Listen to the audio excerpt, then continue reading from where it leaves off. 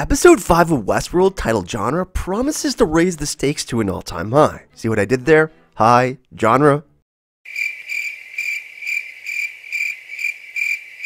But seriously, this next episode is about to take us on an explosive, mind-bending trip. So hop aboard Serac's flying car, plane, and enjoy the breakdown. Genres are a form of categorization, which may be a nod to the way Rehoboam and the Forge both categorize humans into different classifications. It's interesting because as a show, Westworld has been a crossover of so many genres, including Kurosawa samurai films, westerns, World War II spy movies, fantasy movies, action films, time travel movies, dystopian films, and sci-fi classics. Genre is also the name of the injectable drug we see rich people taking in episode 4, The Mother of Exiles. We don't know yet if this is the kind of drug poor people have access to, but the drug seems to have similar effects to MDMA, with the hallucinogenic effect, distortion, perception. I think there is a strong possibility that Dolores injected William with it in this shot in the last episode, making William question his reality. Genre could work like other drugs in that it's tied to what frame of mind you're in when you're taking it. We saw people at the party enjoy themselves, looking more relaxed, but in the scenes with William and now in this trailer with Caleb, it looks like it's giving them both a bad trip, making them relive their worst memories like a nightmare. The trailer starts off with a shot of Rehoboam and then it cuts to a young Serac who is shown walking through a field. This is identical to the shots of Maeve with her daughter outside of their homestead touching the wheat. The voiceover says, "who you couldn't predict or control." I wonder if this means he could be talking about Maeve specifically, or does he mean all of the hosts? Serac puts Maeve in a cage much like Dolores does to William and manipulates her by telling her that there will be a world for her and her daughter. It's an interesting contrast to the vision Dolores is offering, with the last episode being connected to the poem by Emma Lazarus, focused on the idea of liberty and freedom. Dolores has presented herself as this maternal mother-of-host type of figure, and Serac believes that Rehoboam can act as a sort of paternal father figure by keeping humanity from diverging. Now, something that is interesting to note is the meaning behind Dolores' name, as pointed out by the Richard Cheney in the comment section of the episode 4 Easter egg video yesterday. Dolores is a Spanish name meaning pains, aches, or sorrow. The Virgin Mary is known as Maria de las Dolores, or Mary of Sorrows. Dolores, like Mary, is bringing a new type of life into the world, a god. She makes it clear that she thinks of herself, if not all hosts, as gods as well. She tells Dolores we have no mother or father, but rather births copies of herself in a robotic virgin birth of sorts. Dolores also reaches out to the downtrodden humans to join her cause, almost a mirror of the way Mary ministered for Christ after his death. Dolores has experienced sorrow, but she still seems to recognize the human capacity to change, at least in Caleb. Serac, in contrast, wants to rule the world from behind the curtain. He believes in Rehoboam's potential to keep humanity under his control, if he can get the final piece, the encryption code from Dolores, or so he claims. However, unlike Dolores, who pushed Dolores out of the best quickly and expected her to learn and grow independently, Rehoboam seeks to keep all of humanity within predictable parameters.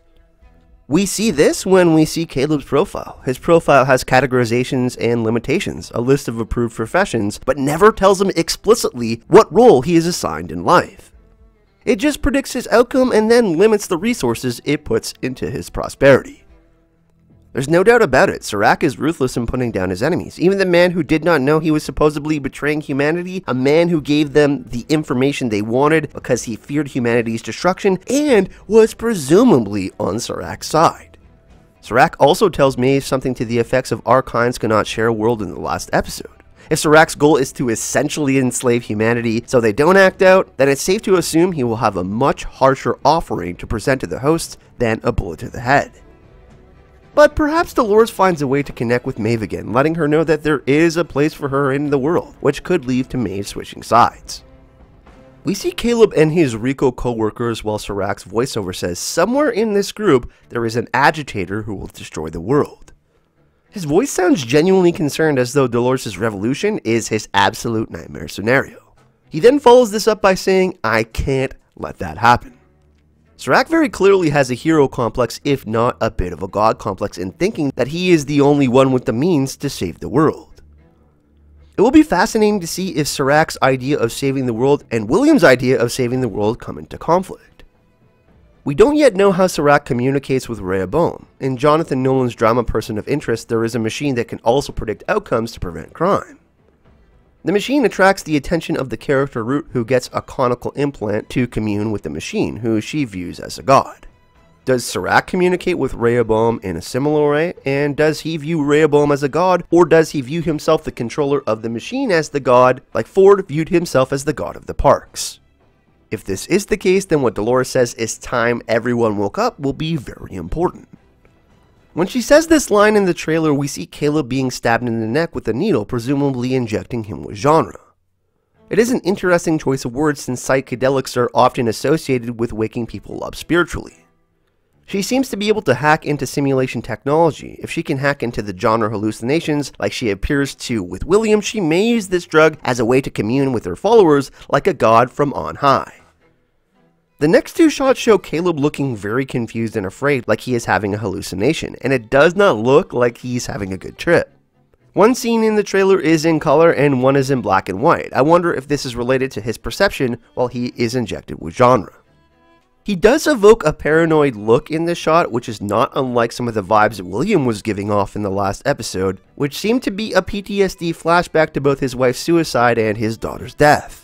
We know Caleb also has PTSD, so getting injected with genre could amplify his anxiety level to where he's not able to function as admirably as he might like to while co-opting these dangerous missions with Dolores. However, it is possible, since Caleb has experience in the military and high-pressure situations, that he may rise to the occasion and overcome the effects of genre has on his body and mind. He certainly did not cave to torture, and he gave up information to Dolores in episode 3. Then there is this close-up on Dolores' eye with a digital contact lens and an explosion in a building. We then hear Bernard presumably asking Caleb, "Have you ever questioned what she is asking you to do?"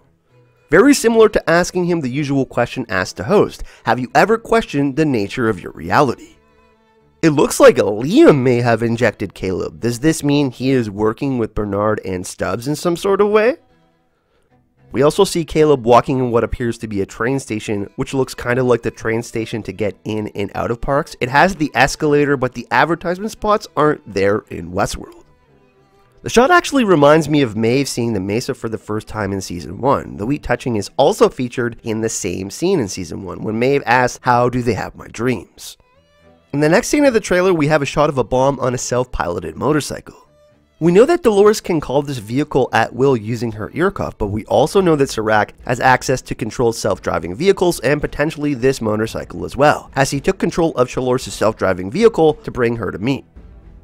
We know that there is going to be a lot more action in the next episode just based on this trailer alone, so it would be interesting to see if we get a closer look at some of the technology at Serac's disposal in the next episode. Dolores hasn't been a slouch either though, putting in a strong performance with her expertise infiltrating Delos and Insight with her guerrilla-style tactics. The last episode was called The Mother of Exiles, which is a poem focused on the Statue of Liberty and how she becomes a patroness to immigrants. But also the poem states exactly what the new Colossus is not in the first line of the poem, the Colossus of Rhodes.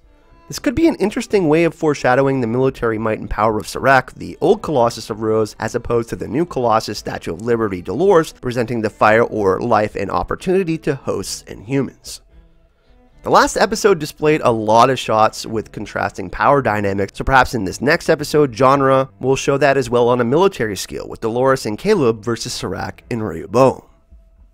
In the next shot of the trailer, we see a group of military people, which I presume is the Chinese army, and Serac is walking towards a futuristic looking plane/Airbus. Serac was in Shanghai in the last episode with Maeve, so Serac could have some sort of deal in place with the Chinese military. It's also interesting that in episode 1, Powers to Dominate, it was revealed that Westworld was in the South China Sea, after Bernard revealed that he was going back there to go get Maeve. And there's no doubt that Serac knows the location of Westworld himself, which brings up even more questions. The plane looks less futuristic than the cars we see in the current timeline, and I wonder if this is a military-specific plane or if this is a scene from the past. I also wonder if there is a third party coming into play like the government to help Serac. We then see some self-driving cars and then this shot, which we have seen in the other two trailers, of two men on the beach. The man standing is Caleb and the man he is fighting is Liam. In the next couple of shots, there's also some pretty hype reveals in that we will see Stubbs have an epic fight against Martin Connells. And get this, if we slow this down, it looks like Serac is firing some sort of assault rifle near one of these futuristic cars. It sort of looks like Serac without the facial hair. It's really hard to tell, but if you slow it down, this person has the same facial structure and brow that Vincent Castle does. So it would be super crazy if Serac is on the hunt to kill Dolores and Caleb. The final shot of the trailer shows Dolores holding up an LED flashlight lifting her lamp, another quote from the poem The New Colossus, while she's looking at something. It's a little bit of an angel of death imagery too, with the whole bright light at the end of the tunnel, and then being led to the afterworld by the angel of death. It's especially interesting since Dolores opened the door to the valley beyond, the host version of heaven. Another thing that is also interesting is that hallucinogens are used to treat PTSD, which we know Caleb has. I particularly love that the show is so open about discussing topics like PTSD and normalizing them. It's especially important at this particular point in human history as we have a pandemic that's affecting the whole human race. Healthcare workers are being especially heroic, so this weekend be on the lookout for a video discussing PTSD in Westworld.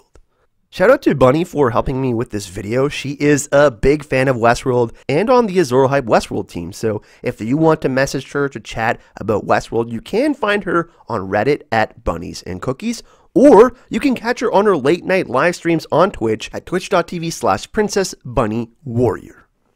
Also, don't forget to let us know your thoughts and theories and what you're most excited to see in episode 5 genre this Sunday down in the comments section. Tell us what your favorite theories and predictions are. We will be featuring some awesome comments in future videos. Thanks for watching, and I'll see you all in the next video. Hype and love.